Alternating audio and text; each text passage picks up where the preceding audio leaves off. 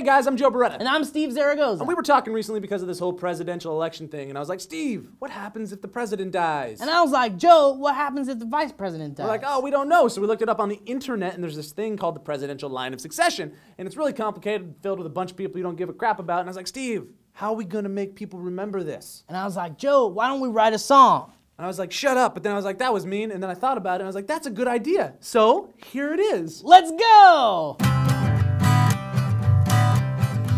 Well, that's good, Steve.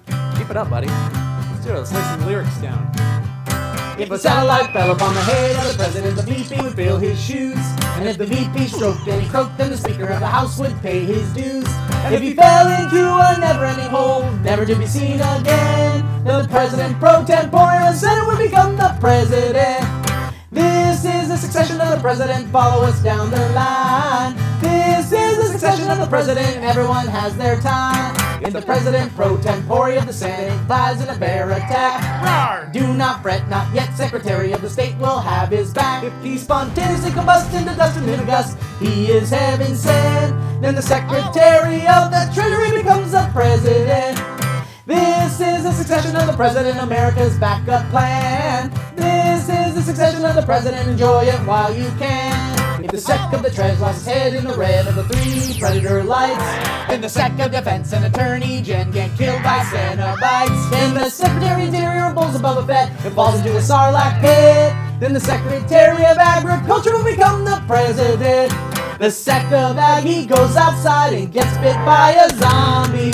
Then he bites the acting Secretary of Commerce and he becomes a zombie. Secretary of Labor gets bit. Secretary of Health and Human Services gets bit. Secretary of Housing and Urban Development gets bit. Secretary of Transportation, Secretary of Energy get bit.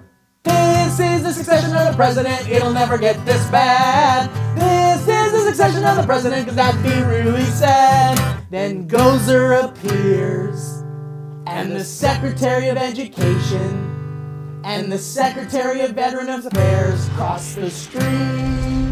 And they both die because they don't know how to properly work proton packs, even though in the movies they said you couldn't cross the streams, but then they did and it worked. But these guys aren't real Ghostbusters, so they died. Everybody's dead, and no one is left except the Secretary of Homeland Security.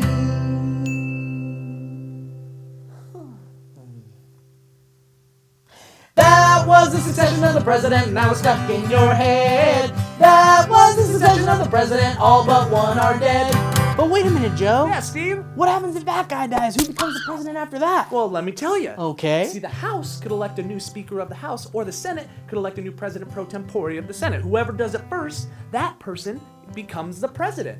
And if he dies, well then they'll be taken over by another one. They can just keep electing President pro tempores and Speaker of the House people. And you know, it's whoever does it first. It's this weird race to the top. It's not really set in stone. But then if they keep dying, they'll just keep electing new ones. So it's just a never-ending thing. But you know what? It's all irrelevant, because if we got to this point, we were either hit with a nuclear bomb or a new Black Plague. Or both. At least that's what I read on the internet. You got it?